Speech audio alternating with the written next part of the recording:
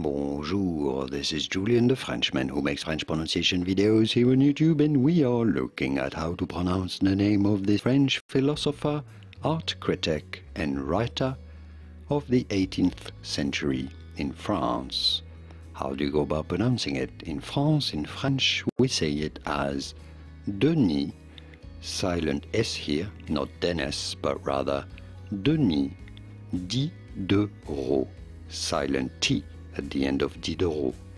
Diderot, Denis Diderot, Denis Diderot, but it'd be fine in English to say it as Denis Diderot, Denis Diderot, from French Denis Diderot.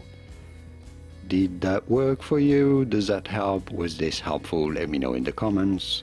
Here are more videos on how to pronounce more French names whose pronunciations aren't exactly always obvious. I'll see you there to learn more.